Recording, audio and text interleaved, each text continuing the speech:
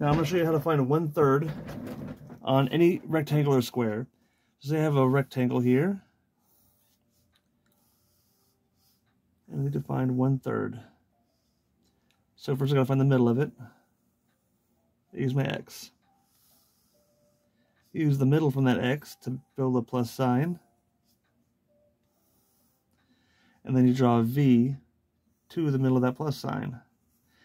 And this would work for a V, an A, a left arrow, a right arrow. It works in every direction. Now where the V intersects the X, right here and right here, that'll always be 1/3 in any square or rectangle. Also, wherever that intersects the X will also be 1/3. So if you draw the V, you have all 1/3s.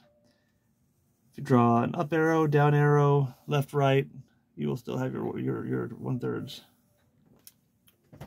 This right here is infinitely useful for composition.